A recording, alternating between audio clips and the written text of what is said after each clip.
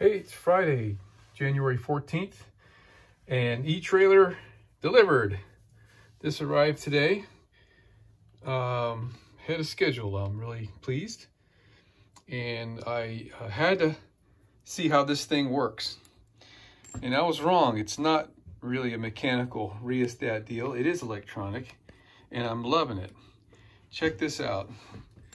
When air pressure goes into this cylinder, it pushes on this lever, which is the same thing as doing this function right here.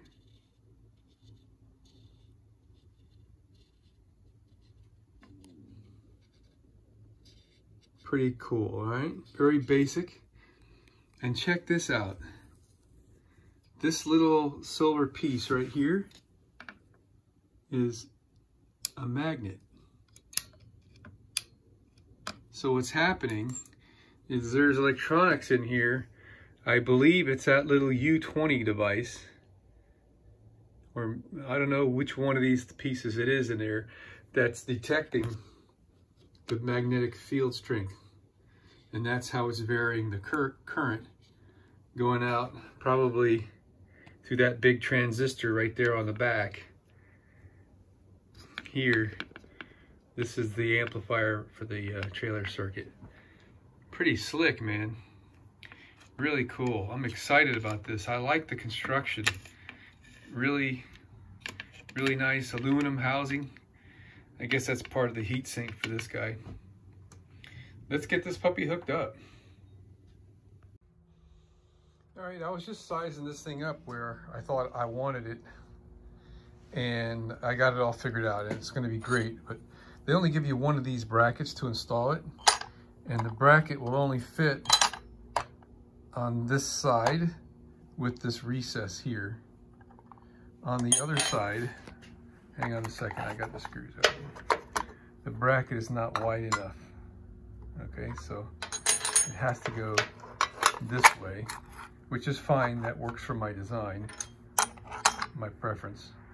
But with only one bracket, I'm not too happy with how it's going to sit. So I'm going to make my own bracket. If I had two of these, it'd be cool, but that'd be a pain in the butt to make. So what I'm going to do is I'm going to replace this cover with another one that has extra material that I could screw the cover to the wall. And then there's not a separate bracket, it's just the cover that you screw to the wall. And I was already sizing up. I got a piece of aluminum here. And if we overhang a 1/2 inch on that side and this side, that'll give me a place to put 2 screws and 2 screws, and that thing will be solid as a rock. So let's get cutting.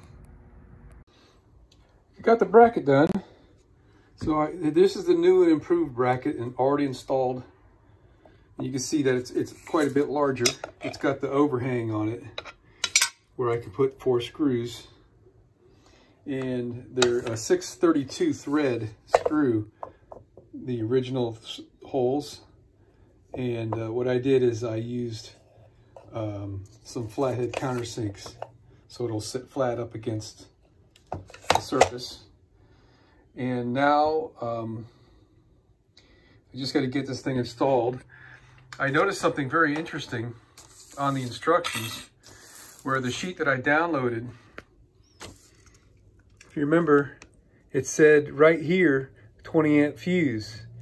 Now it says 30 amp self-resetting breaker, 30 amp. And in the instructions it says 30 amp automatic reset. Can't remember if it was 20 or 30. Yeah, the instructions had 20 amp automatic reset breaker. The ones I downloaded offline, online. So, you know, it's kind of funny. When I went to go buy that circuit breaker the other day, I went to the shelf and I saw the label on the shelf and it said 20 amp breaker. And I didn't read the package. And when I got home, it was a 30 amp breaker. And I was upset, so I went back and exchanged it to get a 20 amp breaker. So now the instructions are calling for a 30 amp breaker. Crazy, huh? Anyway, that's a whole nother project. So now we're gonna get these hooked up, and I'm gonna use a solder and heat shrink method, and that's not gonna be very exciting, but I'll show you that when I get there. Okay, I think I mentioned this earlier, is this line goes out to my brake light switch, which is, of all things, all the way by the rear axle. And it gets pressure from either side, the green or the red side of this valve, with this double check valve that's right here. And this little sign label here says double check valve. All right, so I just teed into that with this silver hose. Got my little rubber grommet right there. Let's show you what's going on inside. And there it is. I'll show you how it looks. There's a manual operation pushing up on this. And this varies the amount of brake activity. I thought I remember reading somewhere that the light would vary its brightness depending on how strong the braking action was. I'm going to step on the brakes now. You can see the harder I push, the more the lever moves.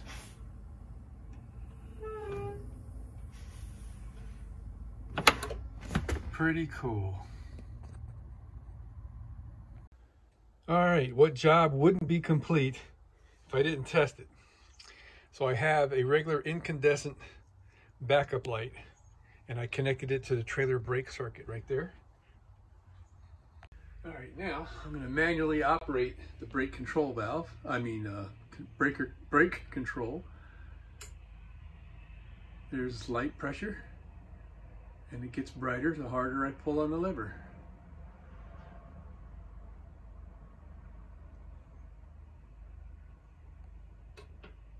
Fantastic. What a great brake control this thing is. I love it, man.